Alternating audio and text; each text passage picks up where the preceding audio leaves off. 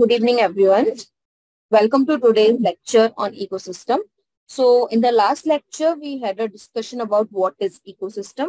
Basically, ecosystem in, involves the study of interactions between the living organisms and the abiotic components that are present in the environment.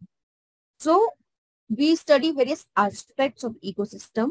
In that aspects, we study, firstly, we studied about what are the different aspects like nutrient cycling, energy flow, decomposition, productivity, etc. So in the last lecture, we discussed about the productivity, that what is a net productivity, what is a gross primary productivity, etc. And we discussed what is decomposition and what is the decomposition cycle. So in today's lecture, we will discuss more about the energy flow. So except for the deep sea hydrothermal ecosystem where the source of the energy is not the sun, for rest of the all ecosystems on the earth, sun is the only source of energy. Of the total incident solar radiation that is received on the earth, less than 50% of it is photosynthetically active radiation, that is spark. And out of this, plants only capture 2 to 10% of the power, and only this small amount of energy is enough to sustain the entire living world. We know that all the living organisms are dependent for their food on producers, either directly or indirectly.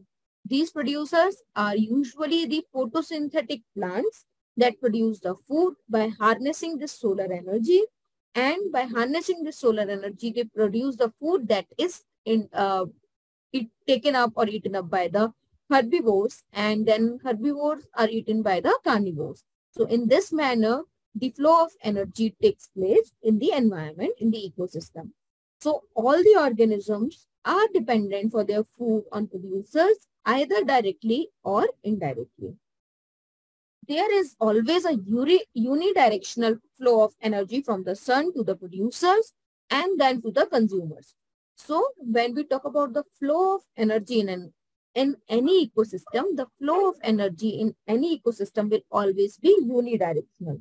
So the energy of the sun is harnessed by the plants or the producers, and that energy is then taken up by the consumers. So this is the direction of the flow of energy, and there is a unidirectional flow of energy in the ecosystem from the sun to the producers and then to the consumers. Further, ecosystems also follow the thermodynamic laws of thermodynamics, and it also follows the second law of thermodynamics. So we know that according to the second law of thermodynamics, so what second law of thermodynamics states? So second law of thermodynamics states that any spontaneously occurring process will always lead to an escalation in the entropy of the universe. That is, any process that is occurring spontaneously, or for any process to occur spontaneously in nature, it always leads to the increase in the free energy or the entropy of the universe. In simple words, this law explains that an isolated system's entropy will never decrease over the time. So ecosystem also follows the same law, and it also needs a constant supply of energy, which is provided by the sun to synthesize the molecules they require to counteract the universal tendency towards increasing the disorderliness. So the green plants in the ecosystem that harness this energy to synthesize the molecules which can be utilized by them, as well as which can be utilized by the other organisms like the herbivores and the carnivores. So the green plants in the ecosystem are known as the producers, as they as they harness the solar energy to produce the products that can further be used by the consumers. So in a terrestrial ecosystem, that is the one on the land, major producers are herbaceous and woody plants. So if I talk about the terrestrial ecosystem, that is the land ecosystem, major producers or most of the production is done by the herbaceous and the woody plants. While if I talk about the producers in an aquatic ecosystem, So in an aquatic ecosystem, there are various species like phytoplankton, algae, and higher plants that contributes in the production of the energy, that are the major producers. So if I talk, just repeating this statement again, that if someone asks that what are the major producers in a terrestrial ecosystem, so in a terrestrial ecosystem, herbaceous and woody plants are the major producers. While if I talk about the aquatic ecosystem, there are various species like phytoplanktons. So phytoplanktons are the plants that are present in water. Algae and higher plants are the major producers. So as discussed earlier also, that all animals depend on the plants directly or indirectly. So they are hence called consumers or also known as heterotrophs. The plants are also known as producers or autotrophs, while the consumers are known as the heterotrophs. So if the consumers directly feed on the producers, the plants, they are called as the primary consumers. And if the animals eat other animals, which in turn eat the plants or they produce, they are called secondary consumers. So the consumers that directly feed on the plants or the plant products are the primary consumers. So the herbivores come under the category of primary consumers. And if there is an animal that feeds on any other animal that in turn eats the plant or the plant products, they are called as the secondary consumers. So carnivores comes under the category of secondary consumers. Likewise, we could have a tertiary consumers too, the ones that feed on animals that has eaten the another animal. So basically the ones that feed on the omnivores or the ones that, feed on the primary carnivores are known as the tertiary consumers. So in short, what we can say is that the primary consumers will be herbivores. So herbivores are the ones that feed on the plant products directly. So the primary consumers will be the herbivores. Some common herbivores are insects, birds, and mammals in the terrestrial ecosystem and mollusks in the aquatic. Now, we also talked about the consumers that feed on these herbivores are known as the carnivores. And more precisely or more correctly, they can be called as primary carnivores or secondary carnivores depending on their feed. So the primary carnivores are the secondary consumers, that is the animals that eat other animals which in turn have eaten plant products, while the other ones are the secondary carnivores. These are the animals that depend on the primary carnivores for their food. So this is how the classification of different consumers in an ecosystem exists. So consumers in any ecosystem are known as heterotrophs, and they can be classified as primary consumers, secondary consumers, tertiary consumers based on what their feed or what their food product is.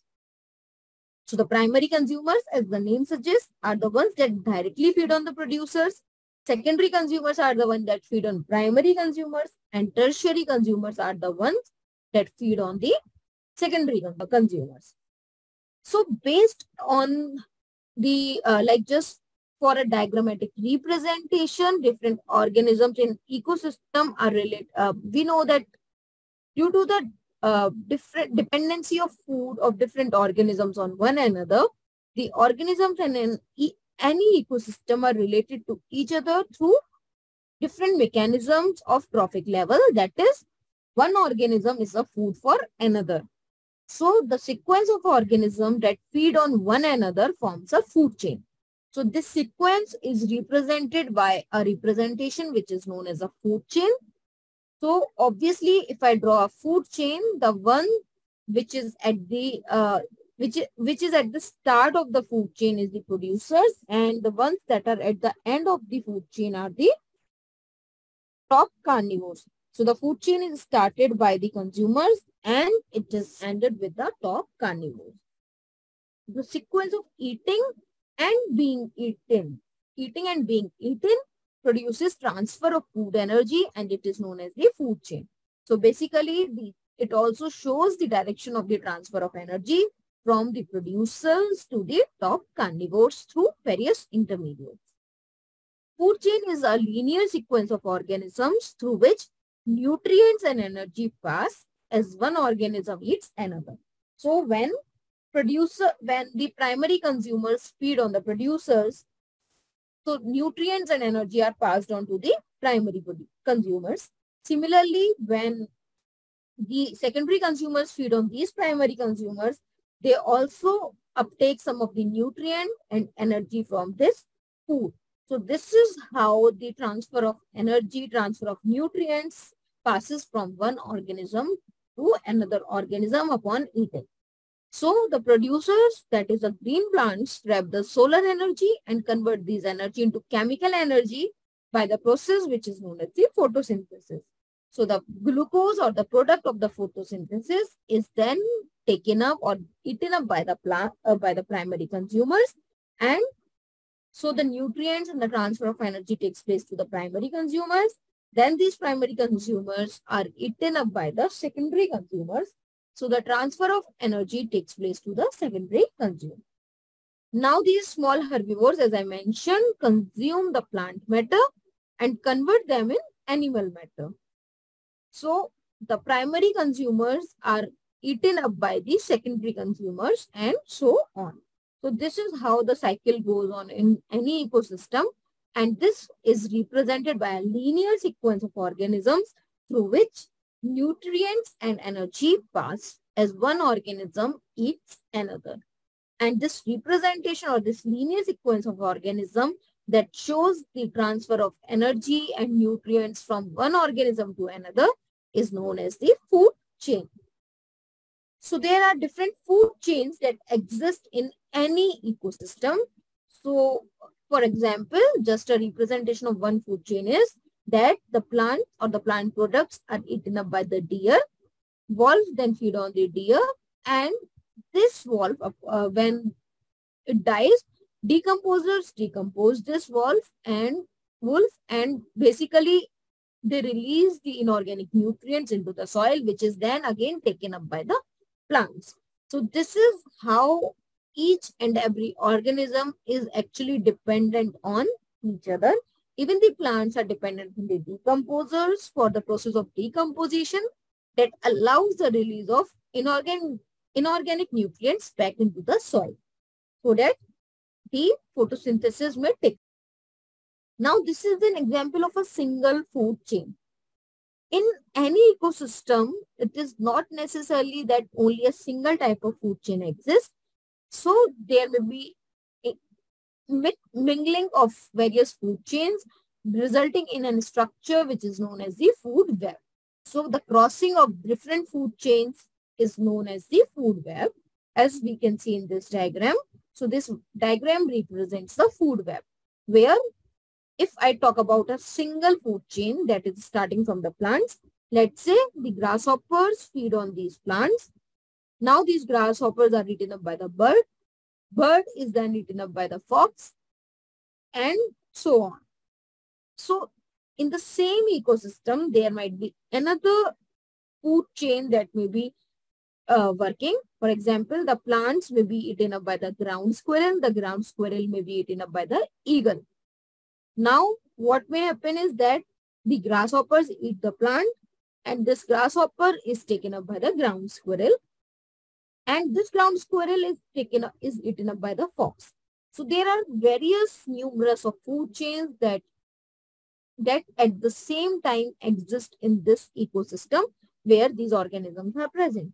So instead of the term food chain, it is better to define that in the form of food web, where the same organism, for example, the ground squirrel may be a target for more than one species. Like it may be a target for eagle, or it may be a target for fox within the same ecosystem. So therefore, it is important to define that in the form of food web. So in ecosystem or in terrestrial ecosystem, so basically there are two types of food chain about which we can talk about. So the first one is the grazing food chain, and the second one is a detritus food chain. So the grazing food chain is the one in which the consumers which start the food chain utilizes the plant and the plant parts as their food, constitute the grazing food chain. Now, as mentioned here, the grazing food chain begins from the green plants at the base and the primary consumers are the herbivores. So the grazing food chain can be represented by the following figure, that the grass, which is the producer, is eaten up by the goat, which is the primary consumer or an herbivore. Then this is eaten up by the man, which is the secondary consumer. So this is an example or representation of a grazing food chain that may exist in an ecosystem. It is very important to notice here that the grazing food chain begins from the green plants at the base and the primary consumers are the herbivores. So this is important. So that so the grazing food chain may exist in an terrestrial ecosystem or in an aquatic ecosystem. So if I talk about the grazing food chain in a terrestrial ecosystem, so we can see that the plants are the primary producers, which are eaten up by the caterpillars, which are the primary consumers. Now these caterpillars are the targets for the lizard, and the lizard are secondary consumer. And this lizard is then finally eaten up by the snake, which is the tertiary consumer, or we can say the top carnivore in this food chain. So this is how the grazing food chain, starting from the plant products start, where herbivores are the primary consumer and ultimately it moves towards the carnivores. Similar type of grazing food chain not only exists in the terrestrial ecosystem, but also in the aquatic ecosystem. So we know that in an aquatic ecosystem, the plants which are known as the phytoplanktons or the algae are the major autotrophs that produces the energy or that harness the energy. So the phytoplanktons are the primary producers which are eaten up by the zooplanktons, that is the animals that live in the water. So the small animals that live in water, which are zooplanktons, are the primary consumers that directly feeds on the phytoplanktons.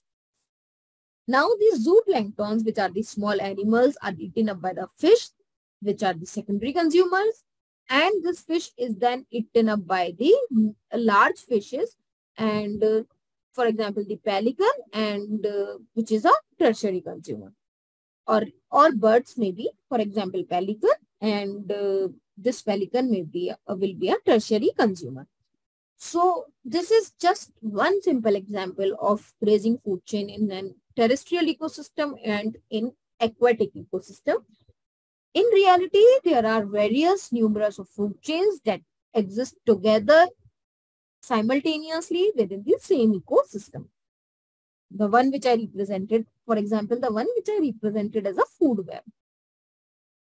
So the next type of food chain is the detritus food chain.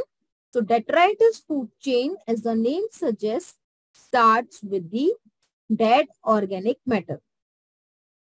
So this is the basis of difference between the grazing food chain and the detritus food chain. The grazing food chain starts with the green plants producing food products for the primary consumers, that is herbivores, while the detritus food chain begins with the dead organic matter. And it is made up of decomposers, which are heterotrophic organisms, mainly fungi and bacteria. So these organisms like fungi and bacteria, how do they meet their energy requirement? So their energy requirement are met by degrading the dead organic matter or detritus. So by degrading this dead organic matter or detritus, these animals take up the energy. These organisms are also known as the saprotrophs. Sapro means to decompose. And decomposers, how do they decompose the material? So basically, these decomposers break down the dead and waste materials into simple inorganic material, which are subsequently absorbed by them. So this is an enzymatic mechanism where these decomposers like bacteria or fungi secrete the enzymes, digestive enzymes that break down the waste material, dead and waste material into simple inorganic materials which are subsequently absorbed by them. So this is an example of a detritus food chain that starts with the dead organic matter, that is dead leaves. These dead leaves are eaten by the woodlouse. So woodlouse is a detritus here. Oh, sorry, the woodlouse is a decomposer here, and this woodlouse decomposes these dead leaves and take the energy from the decomposition of this dead leaves. Now these woodlouse can be eaten by the blackbird. So this is how the detritus food chain works. So what are the major differences between both the food chains, that is the grazing food chain and the detritus food chain? So one most important point of difference is their point of initiation. So as we see that in case of grazing food chain, the grazing food chain initiates from the green plants which are living, while the detritus food chain initiates from the decomposers and dead organic matter which are not living. So the first trophic level are occupied by the producers. The first trophic level occupied by the detritivores. So in this type of food chain, the flow of energy fraction is less. While if I talk about the detritus food chain, so in this type of food chain, the flow of energy fraction is high as compared to the grazing food chain. The binding of inorganic nutrients takes place in the grazing food chain, while in case of detritus food chain, the binding of organic nutrients and the release of inorganic nutrients takes place. So grazing food chain is directly dependent on the solar radiation influx, as the plants require solar energy, or they require solar energy for the process of photosynthesis. While if I talk about the detritus food chain, the detritus food chain energy comes from the organic waste and dead matter, which is known as the detritus. So we see that in both the types of food chain, that is in the grazing food chain or in the detritus food chain, there are various differences based on their point of initiation, their first trophic level, which is occupied by producers in case of grazing food chain, and detritivores in case of detritus food chain, on the basis of the flow of energy fraction, which is higher in case of detritus food chain and lower in case of grazing food chain, on the basis of whether they are releasing the inorganic nutrients or whether they are binding the inorganic nutrients. So the release of inorganic nutrients takes place in the detritus food chain, while the binding of inorganic nutrients takes place in the grazing food chain. Also, this type of food chain is dependent directly on the solar radiation influx, while the food chain energy comes from the organic waste and dead matter, which is known as detritus in the detritus food chain. So these are the basic differences between the two, and this is also very important question from the exam point of view. So if I talk about the aquatic ecosystem, the grazing food chain is a major conduit for the energy flow. As against this, in case of the terrestrial ecosystem, much larger fraction of energy flows through the detritus food chain than as compared to the grazing food chain. So in case of the terrestrial ecosystem, it is the detritus food chain which allows much larger fraction of energy flow as compared to the grazing food chain in a terrestrial ecosystem. While if I talk about the aquatic ecosystem, it is the grazing food chain which is the major conduit for the energy flow. So the detritus food chain, like in reality or in ecosystem or in any ecosystem, it is not like that the grazing food chain works independently and the detritus food chain works independently. In reality or in any natural ecosystem, the detritus food chain may be connected with the grazing food chain at some levels.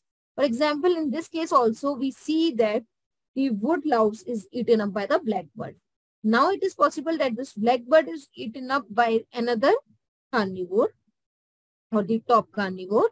So this is how the grazing food chain or detritus food chain may be interconnected. And in natural ecosystem, some animal like cockroaches, crows, etc. are omnivores. That is, they feed on the plant products as well as on the animal. So these are the major, like the omnivores are the point where the major point in most of the food chains where the detritus, which may help in the connection of detritus food chain with the grazing food chain. These natural interconnection of food chains make it a food web. As described earlier also, that in an ecosystem, the interconnection between different food chains makes a food web. So it is very important that that is why when we talk about the species biodiversity, it is very important to conserve the species, because the loss of any single species may affect the other entire ecosystem. So if, for example, if in any ecosystem, lizard become like extinct, so it will be difficult for there might be a chance that the snake does not get any food, and therefore ultimately it also become extinct. And also there might be a chance that the primary caterpillars, the primary consumers caterpillar increases in number, as there is no other consumer of these will be existing in the ecosystem to control their number. Therefore, it is very important for us to conserve the species. We can see that through the food web or through the food chain, all the species are interdependent on each other, and this interdependency is very important for the survival of any particular species in the ecosystem. So this is an example of how the detritus food chain may be combined with the grazing food chain. So we see that there are plant products like fruits that may be degraded by the fungi or the earthworm. Now these are eaten up by the sparrow, and the snake feeds on the sparrow. This snake is then eaten up by the hawk. So this is how one single food chain is working. Now if I talk about another food chain in this same ecosystem, so this fungi can be like this, fish can feed on these clams, or the fungi can also feed on these clams, and then this fish can be eaten up by the hawk. So hawk here in this ecosystem is the top carnivore. Similarly, bear is also the top carnivore in this ecosystem. So this is how numerous food chains exist together in the ecosystem, and the interconnection of these food chains is known as the food web.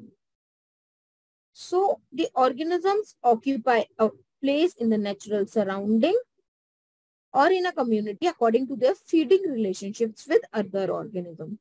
Because obviously anyone would like to live in the place where it is easy to get the food.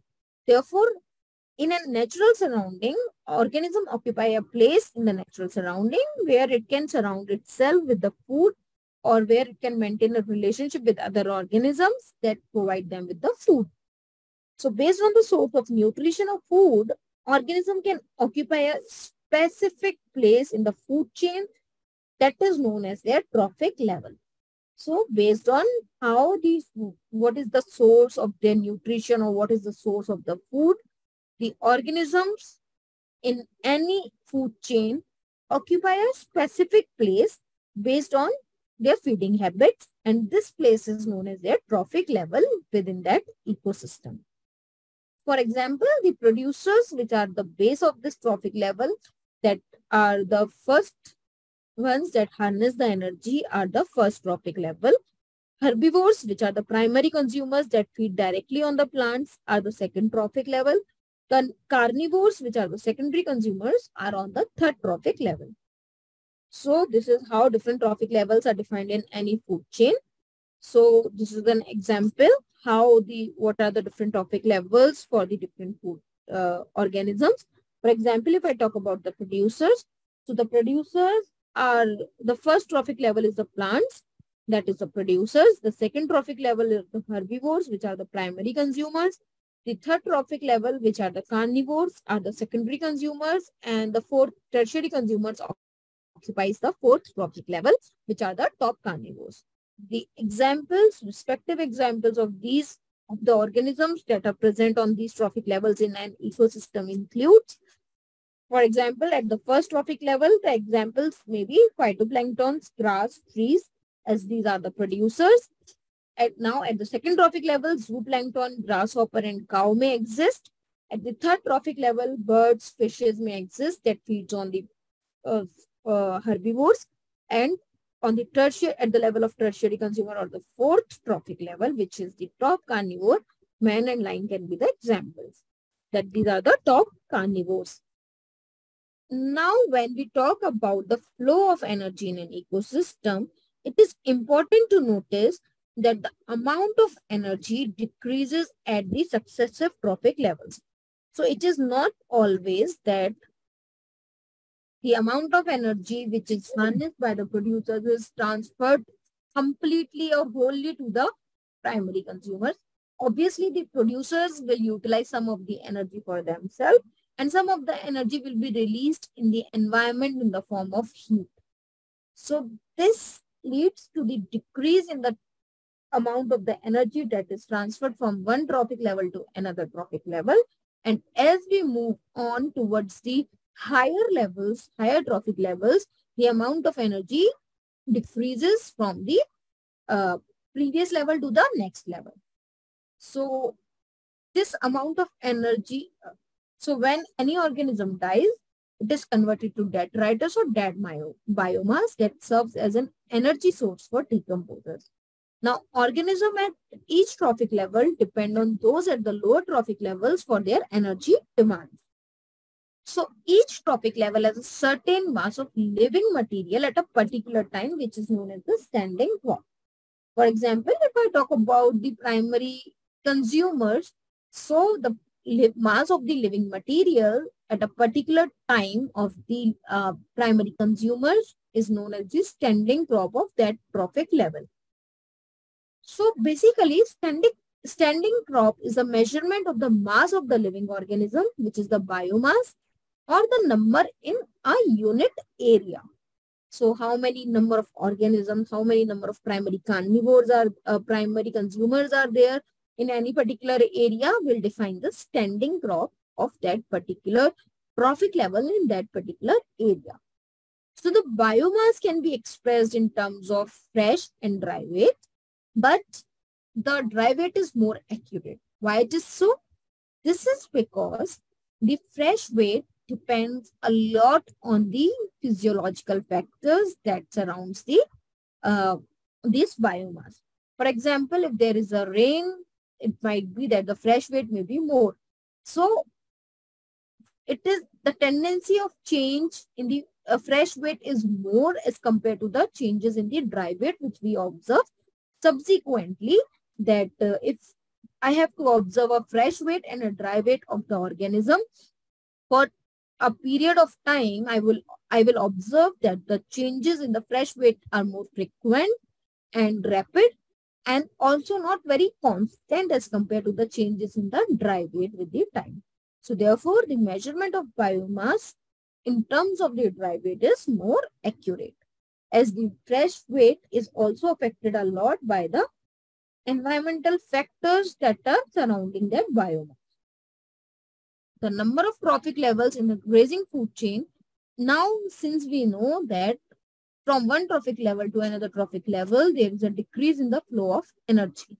So the number of trophic levels in the grazing food chain is restricted because every food chain follows a law which is known as the 10% law. So this 10% law is very important. This suggests that only 10% of the energy is transferred to the each trophic level from the lower trophic level. So suppose in any ecosystem, we say that if this law holds true, obviously this is a true. So if considering that 10% law, if I have to see that, if I have to compare two ecosystems where one has organisms up to the 3 trophic levels, while the other has organisms up to the 5 trophic levels. So which will be more stable? So definitely the one which has organisms up to the 3 trophic levels will be more stable, will be more energetic. Why? Because we know that as we move from the producers to the consumers, or as we move from one lower trophic level to the higher trophic levels, we found that there is always a decrease in the energy.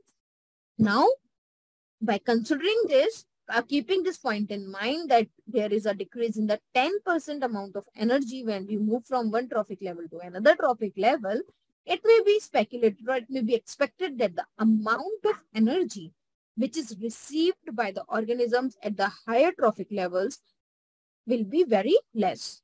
So more the number of trophic levels, less the number of energy that will be received by the organisms at the highest trophic level. And this energy might not be sufficient for the organism for the suitable, will not for the better survival.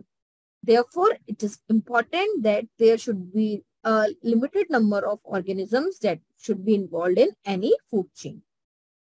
So we know that in nature, it is possible to have so many levels like producers, herbivores, primary consumers, secondary consumers in the grazing food chain. So this is how the energy flow through different trophic levels in an ecosystem. So the sun is the major source of energy in ecosystem. Its energy is harnessed by the plants. Most of its energy is dissipated in the form of heat, while some of the energy, which is 2 to 10% of the total photosynthetically active radiation, which is taken up by the plants. So this is the first trophic level producers. Now, when the consumers or the primary consumers or herbivores eat up these plants, some of the energy is again released in the form of heat, and only some part of the energy is transferred to the primary consumers or the herbivores. So now, when we move towards the third trophic level or the secondary consumers, again, some part of the energy by the process of respiration or by different metabolic processes is released in the form of heat in the environment by the secondary trophic level organisms, and only a part of the energy will be transferred to the organisms at the third trophic level or to the secondary consumers. The same case happened at the fourth trophic level. So considering this thing or keeping this view in mind, we can say that if I keep on increasing the number of trophic levels, the amount of energy will keep on decreasing. The amount of energy that will be received by the organism at the last or the top of the trophic level is very less.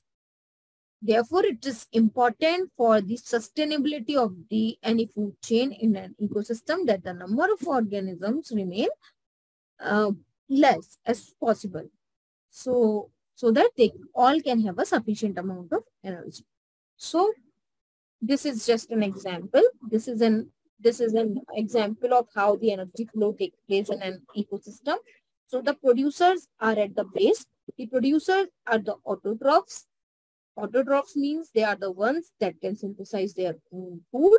So the producers are the autotrophs, which by the process of photosynthesis synthesize their own food. So the examples of producers include the cyanobacteria, phytoplanktons, vegetabilia, etc. These are the organisms at the first trophic level. Now these producers or the autotrophs are eaten up by the primary consumers, which are at the second trophic level.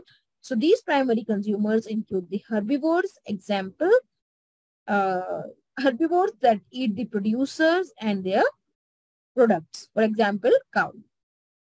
Now these primary consumers are eaten up by the secondary consumers, which are the carnivores that eat the herbivores and occupies the third trophic level.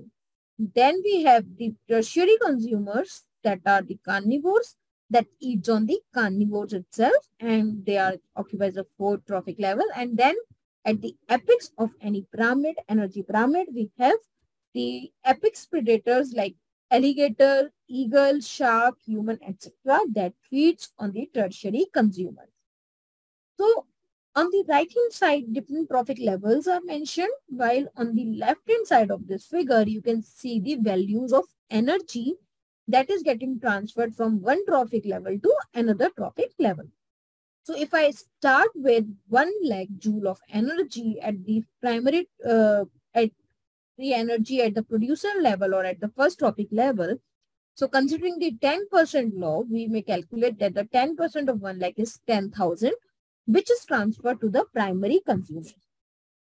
Now, these primary consumers obtain 10,000 joules of energy from their lower trophic level. Now, if these primary consumers are eaten up by the secondary consumers, so they will transfer, so they will have only the 1000 joules of energy, that is the 10% of 10,000. So in this way, when these secondary consumers are eaten up by the tertiary consumer, only 100 joules of energy will be transferred. And in the last, when these tertiary consumers are eaten up by the apex predator, only 10 joules of energy will be transferred. So we can see that starting from the 1 lakh joules or maybe 1 lakh unit of any energy,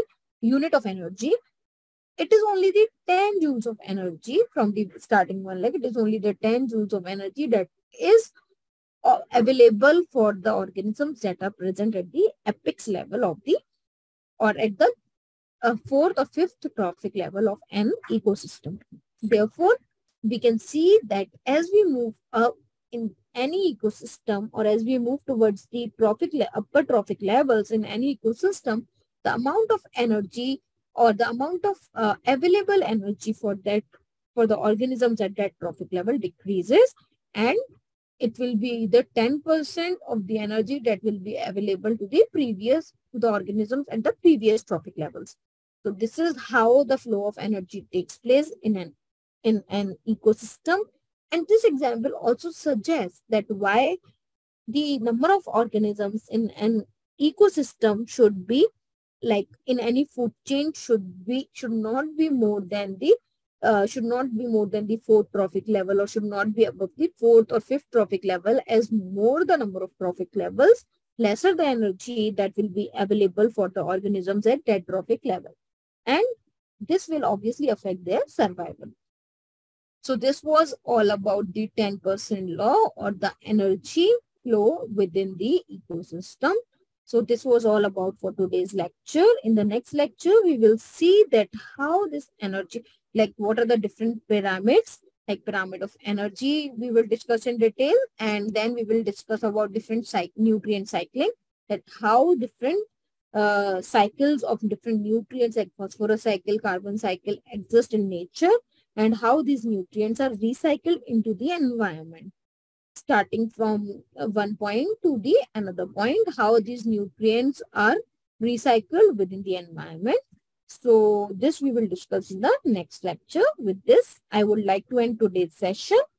So before ending this, I would like to summarize today's session few words like that. Like in today's lecture, we learn about the energy flow in an ecosystem. The energy flow in an ecosystem always takes place from the lower trophic levels to higher trophic levels, and it is always a unidirectional flow. So this is a unidirectional mechanism of flow of energy from one trophic level to the another trophic level. While the energy is getting transferred from one trophic level to another trophic level, there is always a loss of the amount of energy being transferred, and this law is described by the 10% law, that suggests that there is a 10% decrease in the energy, the amount of energy that is transferred from one lower trophic level to the higher trophic level. And based on this, we also can suggest that a stable ecosystem requires a limited number of organisms in any food chain.